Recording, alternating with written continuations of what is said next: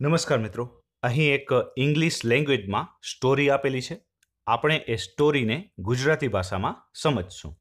Story છે N earthen pot and a copper pot. એક માટીનો ઘડો અને એક તાંબાનો ઘડો. અર્થન એટલે માટીનું અને અર્થન પોટ એટલે માટીનો ઘડો અને કોપર એટલે તાંબુ અને કોપર પોટ એટલે તાંબાનો ઘડો. There was a heavy flood in a river. એક નદીમાં ભારે પૂર આવ્યું. ફ્લડ એટલે પૂર અને હેવી ફ્લડ એટલે ભારે પૂર. રિવર એટલે નદી. આફ્ટર 3 days, 3 દિવસો પછી. The flood subsided. પૂર શમી ગયું. ફ્લડ એટલે પૂર અને સબસાઇડ એટલે શમી જવું અને સબસાઇડેડ એટલે શમી ગયું. Among many other things. ઘણી બધી વસ્તુઓની વચ્ચે. એમોંગ એટલે વચ્ચે, મેની એટલે ઘણી, અધર એટલે બીજી અને થિંગ્સ એટલે વસ્તુઓ. એમોંગ મેની અધર થિંગ્સ એટલે ઘણી બધી વસ્તુઓની વચ્ચે. અ copper pot and N earthen pot wear floating side by side in the river. એક તાંબાનો ઘડો અને એક માટીનો ઘડો બાજુ બાજુમાં નદીમાં તરતા હતા. ફ્લોટ એટલે તરવું અને ફ્લોટિંગ એટલે તરતા હતા. સાઇડ બાય સાઇડ એટલે પાસે પાસે, નજીક નજીક અથવા બાજુ બાજુમાં. ઇન ધ રિવર નદીમાં. જ્યારે પૂર આવ્યું ત્યારે ઘણી બધી વસ્તુઓ તરતી હતી. એ વસ્તુઓની વચ્ચે એક માટીનો ઘડો અને એક તાંબાનો ઘડો પાસે પાસે તરતા હતા. The copper pot saw the earthen pot. તાંબાના ઘડાએ માટીના ઘડાને જોયો. સો એટલે જોયો. And said અને કહ્યું, My dear friend, મારા પ્રિય મિત્ર, You are made of soft mud. તું નરમ માટીનો બનેલો છે. મેડ ઓફ એટલે બનેલો હોવો અને મેડ ઓફ સોફ્ટ મડ એટલે નરમ માટીનો બનેલો.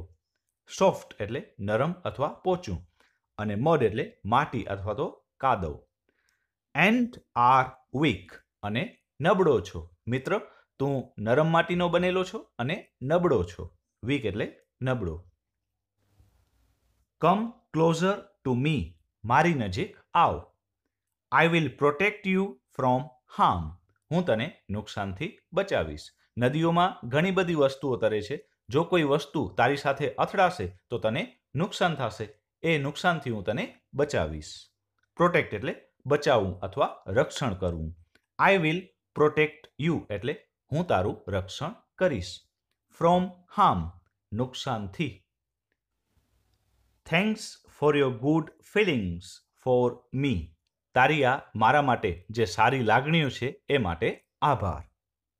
Sad the earthen pot. માટીના ગળાએ આવું કહ્યું. But I der not come closure to you. પણ હું તારી નજીક આવવાની હિંમત નહીં કરું.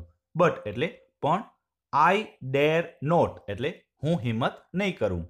કમ ક્લોઝર ટુ યુ તારી નજીક આવવાની. You are so strong and સ્ટર્ડી. તું બહુ મજબૂત છો અને સારા બાંધાનો છો. સ્ટ્રોંગ એટલે મજબૂત અને સ્ટર્ડી એટલે ખડતલ, સારી રીતે બંધાયેલું. આઈ એમ સો વીક એન્ડ ફ્રેજાઇલ. હું બહુ નબળો છું અને નરમ છું અથવા તો તકલાદી છું. વીક એટલે નબળું અને ફ્રેજાઇલ એટલે તકલાદી અથવા નરમ અથવા તો બરડ કે જે તરત બટકી જાય એવું. બાય ચાન્સ આકસ્મિક રીતે. If V crash into each other. જો આપણે એકબીજા સાથે અથડાશું તો. ક્રેશ એટલે અથડાવું. ઇન્ટુ ઇચ અધર એકબીજાની સાથે. આકસ્મિક રીતે જો આપણે એકબીજા સાથે અથડાશું તો. I will setter into 1,000 tiny bits. હું હજારો નાના ટુકડાઓમાં વિખેરાઈ જઈશ. સેટર એટલે વિખેરાઈ જવું. આઈ વિલ સેટર એટલે હું વિખેરાઈ જઈશ. ઇન્ટુ 1,000 ટાઇની બીટ્સ હજારો નાના ટુકડાઓમાં. બીટ એટલે નાનો ટુકડો અથવા કોઈ વસ્તુનો નાનો ભાગ. ટાઇની એટલે નાનું અથવા સૂક્ષ્મ. If you are really my well વિશર please keep away from મી. જો તું ખરેખર મારો શુભચિંતક હો તો તું મારાથી દૂર રહે.